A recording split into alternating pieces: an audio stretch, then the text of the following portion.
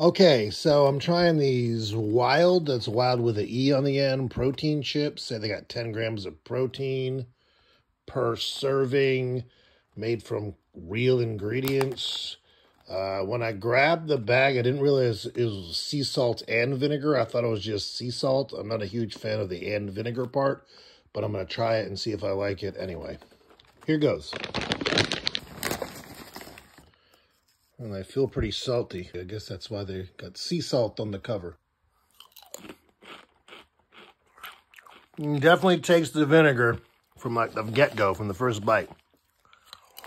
Now, as far as salt and vinegar chips go, it's not awful. The chip itself can maybe be a little more crispy. It's not very potato-y, but, you know, it's supposed to be a healthier chip. So, if you want like a healthier alternative for a potato chip, I guess it's not bad. It was pretty expensive. I don't know if I'd get it again based on the price. I think it was like $7.99.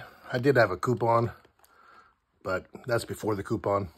Coupon was $1 or $2 off, but that's still pretty high for this relatively small bag of chips. But regardless of price, just based on taste and enjoyability factor alone, I'm going to give it a 7 out of 10. It was actually better than I was expecting. And now, off camera, my assistant will try one. Here she goes. They look interesting. Yeah, they look kind of weird. I like them. She likes them. I give it an 8 out of 10. An 8 out of 10? And you weren't expecting to like them either.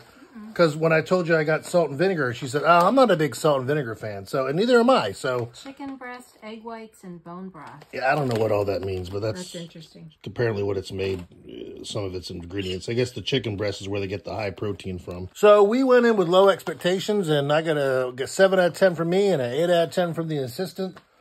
The only downside is on the expensive side. And I guess another downside would be is they're not very potato chippy.